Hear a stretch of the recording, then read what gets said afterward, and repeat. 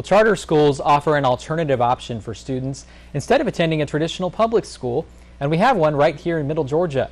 The Houston County Career Academy lets students choose a career path and get hands-on experience like building robots or fixing cars. The Career Academy principal says it's setting their students up for success by preparing them to enter the workforce.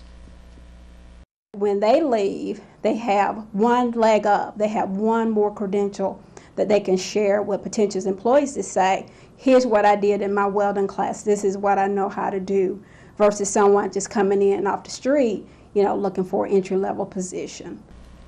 Tonight at 11, 41 NBC's Amanda Castro takes us into the Houston County Career Academy and learns what school officials call the benefits of attending charter schools.